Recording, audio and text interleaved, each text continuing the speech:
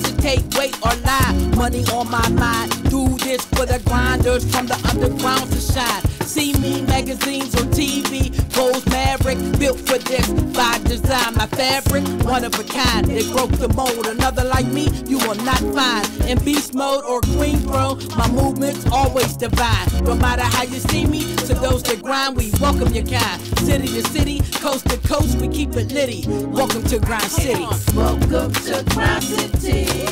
Hey, Grind City. Grind City. Hey, welcome to Grind City.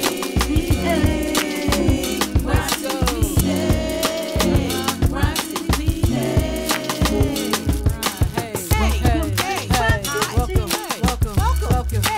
Welcome to the city of grind. Hey, hey, hey, hey, welcome. Come on. Hey, welcome to Grind City. Grind City, PA. Grind City, PA. Welcome to Grind City, PA. Grind City. How do you like being a part of Grind City TV Network? It's dope. I love being able to provide platforms for artists. Like that was the initiative with the Getaway Place. Me starting my Soaring High Entertainment. Grind City TV. Now I'm able to put Soaring High Entertainment on a worldwide platform. Worldwide, so baby. The artists love it. They like really, hey, y'all gonna be on TV Sunday. Make sure y'all tell people. And so it's like just like right now. Make sure y'all tell people. And then they tap in, and everybody's like excited to be on TV. So it's just really fulfilling to be able to offer them something else.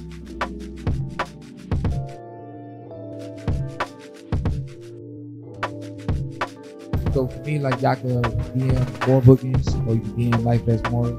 Like I'm really big on just being personable. I really like knowing who I'm working with. It's really, really important to me when it comes to like tours. So you can just reach out to me, and we can really have a conversation, and we can go from there. So anything that we're doing, we just always want to get people to that next level. Like we've been doing events for a long time, but now it's more about getting people signed, getting people to move, and just getting people to open for bigger artists. And just tap in, just have a conversation, and we'll talk.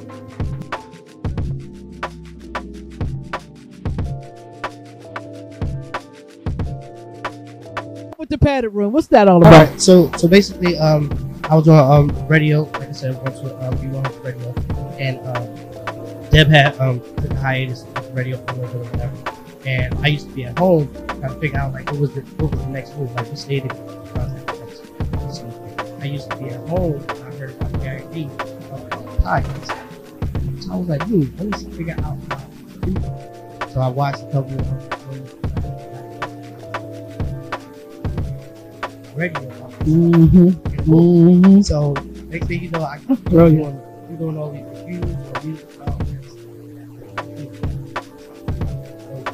Yeah, but at the same time, it's like radio. When you're on radio, the whole world, but you just I took that name, called it the padded room, and the next thing you know, Rolling Out Magazine, they had created a podcast platform.